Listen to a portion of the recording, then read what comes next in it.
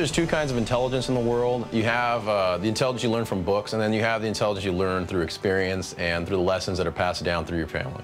My name is Byron Owen. I'm a captain in the United States Marine Corps. Byron always had a thirst for knowledge. I used to take him every single day to the library. Byron wanted to learn Japanese.